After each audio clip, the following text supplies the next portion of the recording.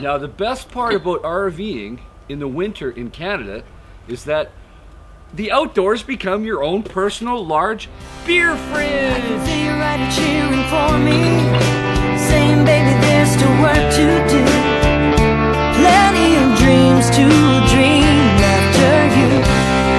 I know what it means to love completely, I'm blessed to be among the lucky few who has had everything after. Well, hello RV fans and tubers, thank you for tuning in. Well, today we're going to talk about survival techniques to RV full-time in the Canadian winter or anywhere in northern latitudes where it's cold, because I know a lot of you RVers in Los Angeles love to take your RV maybe up to Big Bear, but you're scared to, or people in Sacramento or the Bay Area want to take their rig up to the Sierra Nevadas. Now, aside from tire issues and change, that you might need to get up to, Interstate 80 up into the Sierra Nevadas, that's an entirely different issue. But what we're going to talk about is how to keep your rig going as long as it's not too cold but freezing, because it's getting below zero here at night, about -3 to -5 Celsius.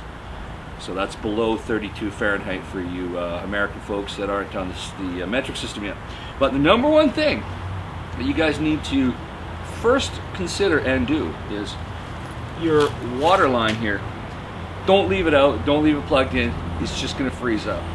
Unless you spend $100 or $200 on a heated water line, which is probably not worth it, just fill up your tanks, folks, and then take your hose, store it inside. I throw it in the front cab so it doesn't freeze up, because the front cab always stays above zero anyway. Now, unless it's too cold, I like to leave my gray tank valve open. Now, I don't recommend that if it gets, say, closer to -10 Celsius or colder, because then you're going to have potential pooling in your lines. They're going to freeze, create an ice plug in your line, and it'll back up into your tank.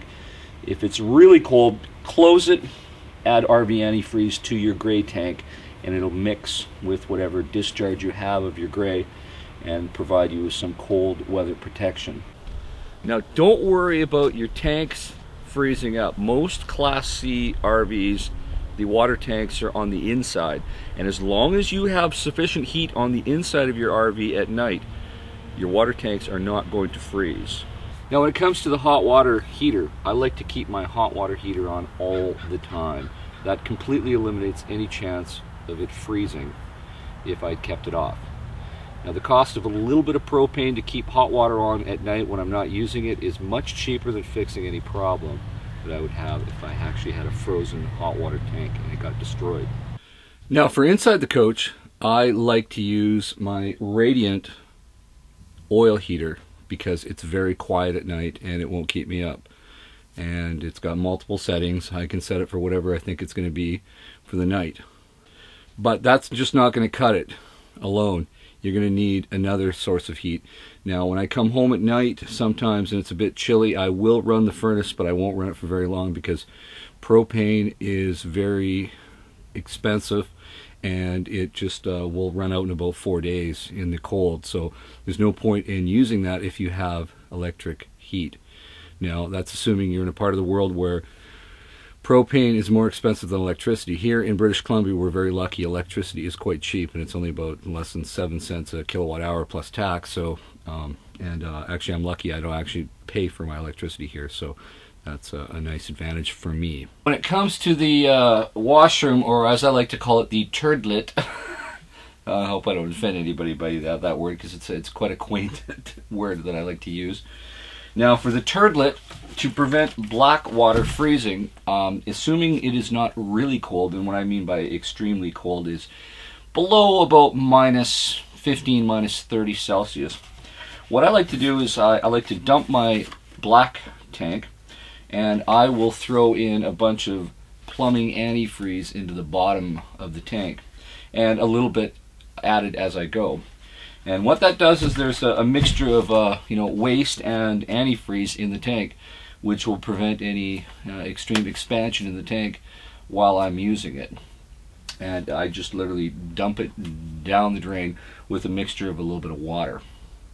And as a secondary precaution, I have a second source of heat going, because my tanks are slightly elevated and very close to my floor. I run a electric heater in my bathroom, and I keep the door closed, and I keep this on all the time, and a lot of the heat dissipates into the tanks to provide an extra measure of protection.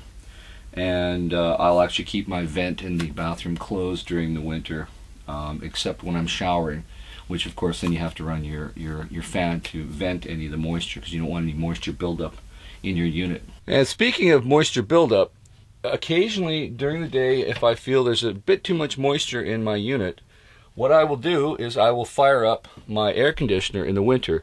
Now, people think, well, why would you run your air conditioner in the winter?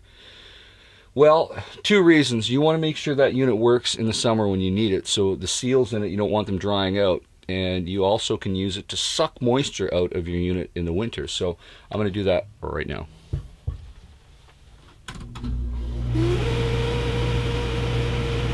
Yeah, it's a bit noisy, but what can you do?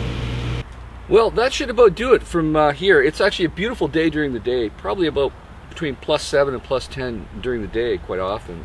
Very clear, so at night it gets very cold. So thankfully that allows my sewer lines and stuff to thaw out during the day, in case I have any buildup in the lines. So in the meantime, stay safe, and I'll see you next time.